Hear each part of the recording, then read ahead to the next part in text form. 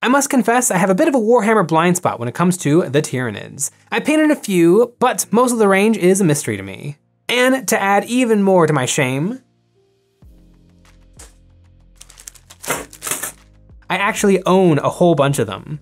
These have been my pile of shame since basically at the very beginning. These are from when Nick and I used to flip armies on Daka Daka way back in the day, and I remember either purchasing or trading for a buddy of mine's fledgling Tyranid army.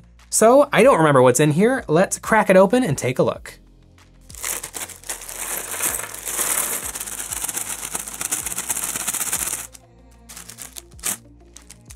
All right, we've got a bunch of Hormagaunts, Termagants, and a smattering of other things. I guess let's look at the other things.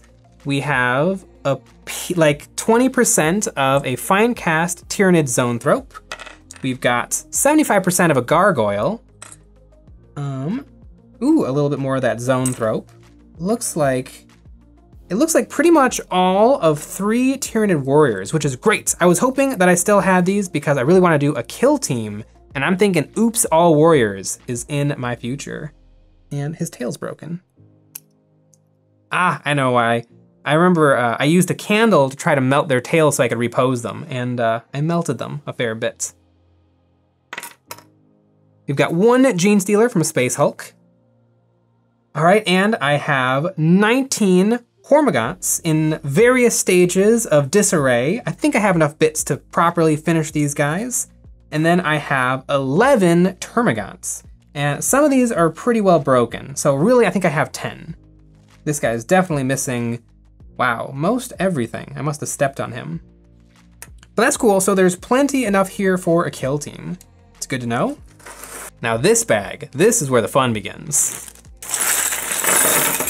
So in this bag, there's about 1, 2, 3, 1 billion of the Spine Fists.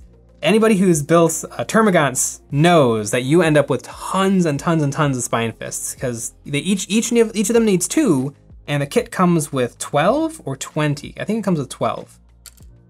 And then we've got what looks like 2 Rogue Trader Pyrovores. Hopefully they're all together. Yes, so I have 2 complete Rogue Trader Pyrovores. I have 1 nearly complete 5th edition Tyranid Hive Guard back when they were made of white metal, and unfortunately I'm missing one of the arms. So a little bit of a bummer there. It looks like 1 more piece of the Zoanthrope. I have a tail from probably a Tyranid Ravager, a Hive Tyrant's arm, and this. And this is something kind of cool.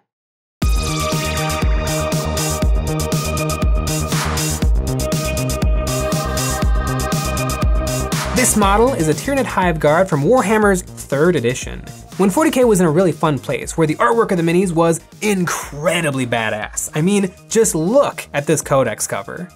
It's just dripping with grim, dark awesomeness. Dark colors, an evil red sun in the back, everything looks sharp and is glistening in a very menacing way. But once you crack it open and look at the model pictures of what Tyranid models looked like at this time, well...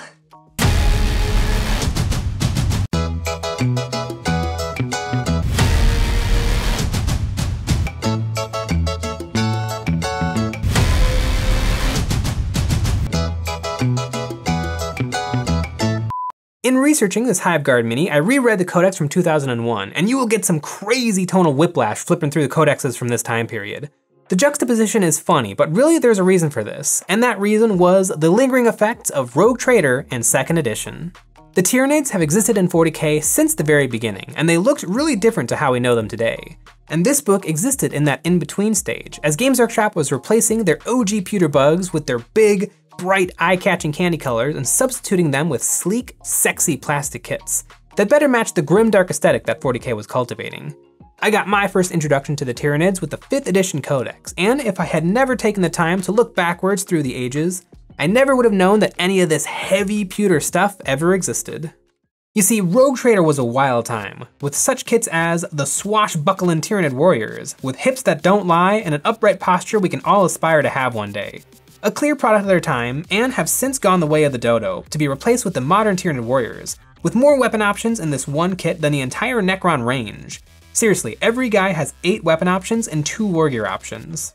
We also had the original Tyranid Carnifex, known as the Screamer Killer, and the name says it all. It was screaming and it was killing, and it looked like it should be fighting the Ninja Turtles more than devouring worlds.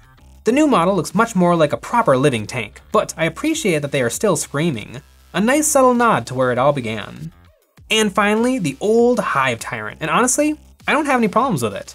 Sure, it's old, but it actually looks basically the exact same as the modern one. It's all there. The tail with a little mouth on it, the extra long fleshy gun, the shoulder mounted smokestacks, the tentacle whip and bone swords, the hooves. Even the posture and proportions are basically the same. The new version, which is one of my favorite minis Games Workshop makes, is the same model just with modern day textures and details. Sometimes lightning strikes, and this model really is what all modern Tyranids are based off of. Pretty cool. Corporate needs to find the difference between this picture and this picture. They're the same picture. So that brings us to this little honey, the old metal Tyranid Hive Guard. This guy looks, well, it looks really bad. To me, it lacks any real wow factor or charm. It's not very detailed, the shield looks derpy, and is way too small to require 2 hands to operate it. It's just bad. And I think that's why this has remained in the deep dark recesses of my bits drawer for years. I just don't feel much of anything toward this model. But maybe that's not where the story has to end. Perhaps if I sit down and spend a few quality hours with this mini, I can reinvent it into something cool. Inside this derpy mini, there is perhaps a glimmer of something, a what if, and I want to give it a try. I don't know if I can salvage it, but I think it's worth a shot. And even if I fail, I think it'll be worth the effort.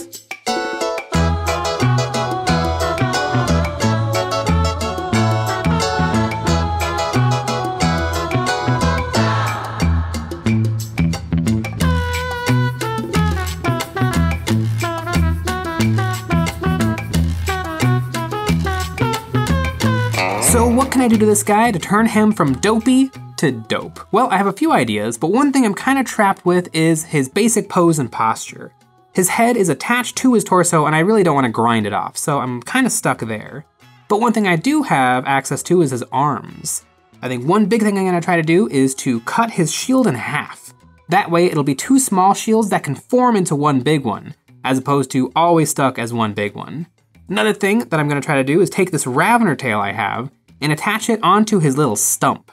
I think this will help thicken him up and make him not look so off balance. Then I can repose the other arms and hopefully that'll give me a great base to play with when it comes time to painting. Oh, and I want to try to give him a huge horn on his head. Let's get to work. I tore him apart, and as always the case with these metal models, it didn't take too much effort. If you're squeamish, look away now as I massacre this 40mm base.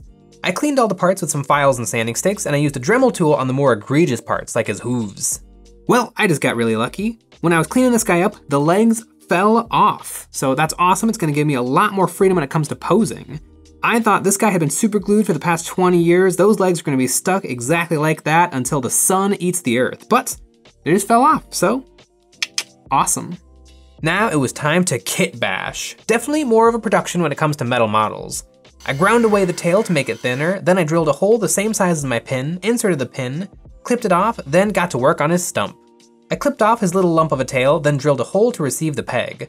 I could have just super glued the tail, but it would have certainly fallen right off. Pinning it will make it much stronger.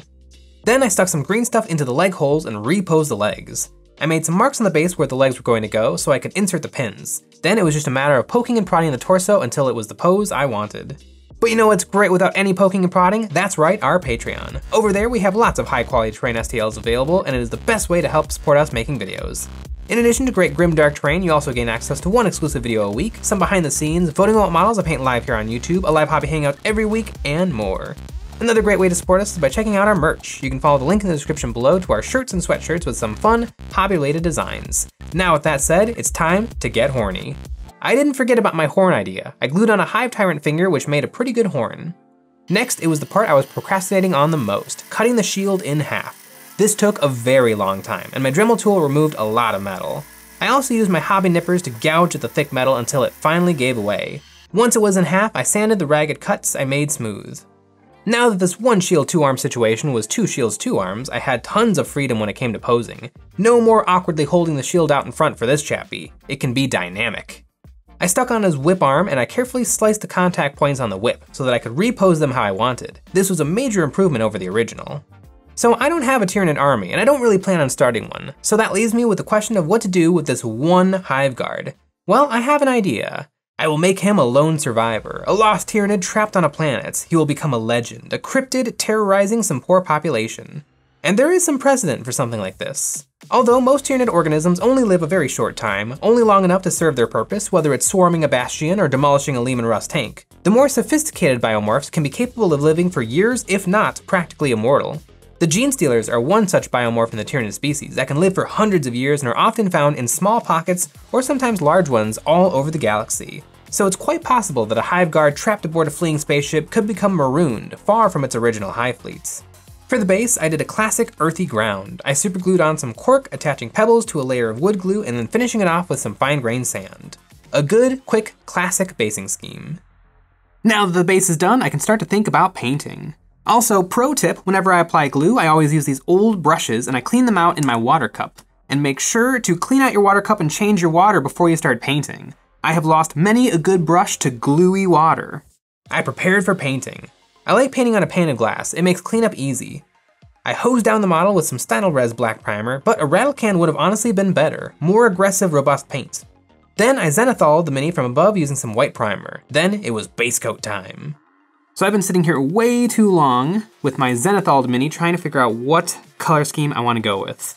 And it's hard, but I think I'm gonna go with blue and orange. Those aren't colors I use a lot, and I think they'll look cool, right? Well, yeah, blue and orange. That's what we're going with, blue and orange. I threw these colors into my airbrush super watered down, a dark blue and a red. This will be a base to build my orange off of. And 2 thin coats is true for the airbrush too, really, especially with the tiny nozzle like the 1.5mm size I'm using. With this thin paint, I was able to take advantage of my zenithal prime by spraying lightly enough that the undercoat was shining through. Now that he's looking like a very weird Spider-Man, you might think he looks terrible, but it's just that he doesn't look good yet. I threw some black and white inks into my airbrush and made my shadows darker and added highlights of white to the raised parts of his skin and armor. This will add in tons of value and help me pick my areas of interest. The brightest white spots will draw the most attention. Now that the bug has lots more value, with black and white present on the Mini, I put more inks into my airbrush, in orange and blue. I glazed these over top of the white I just applied, and this did a great job of tinting and gave me some buttery smooth blends, some the actual color of butter. Now I was a little unhappy with my blue ink, so I decided to spice it up with some light blue acrylic paint through the airbrush. Now he was truly base coated. Then I went in with a brush and did some highlights. These were pretty small. I did most of the work with the airbrush, so now it's just some finishing touches. On the carapace, I thinned down some orange paint and took a brush with long bristles and made many small straight lines to give the armor some texture that wasn't there before. I went over these orange lines with yellow lines to make them even more vibrant. So the model's looking pretty good. I'm reasonably happy with my color choices, but I feel like it could use a little something. Now I'd love to try some drastic steps on this, but it's hard to do those on the model I've just spent 5 hours on. So I've made myself this. This is a swatch with the colors I already have on the model. Now I can try things out on this instead of having to risk the paint I have already done. I tried a teal ink, but that overpowered my colors. Then I tried a yellow, but this didn't do much of anything to my colors. Then I tried a brown, which turned everything brown, and finally a green, which was the most interesting one yet, but still not perfect. After some more tries, the winner was magenta. This worked really well, where it darkened and warmed the blue, and it turned the orange back into red. I threw this into my airbrush and started to selectively spray it onto the model, into the recesses of his armor and the joints of his arms. This was a super fun step, as it worked over all of the painting I had already done, and instead of covering it up, it enhanced them. I'm so glad I did that. I know it's part of the Tyranids thing to have a crazy difference in color to give the model some contrast, but for me, it was kind of just looking like I had taken the arms off my blue G.I. Joe and put them onto my red G.I. Joe. Now with the same magenta tones existing in the orange and the blue, it makes it look like it's a lot more done on purpose, and it kind of justifies the crazy color scheme. Now with the model done, it was time to finish off that base. And to tell you all about that base, I applied a watery brown. Then I applied a watery black to the flat ground. Then I took a tan paint and began dry brushing this over everything. Then finishing it off with a watery green to make the ground look like it had a little life to it. Then the only thing left to do was to paint the rim of the base black.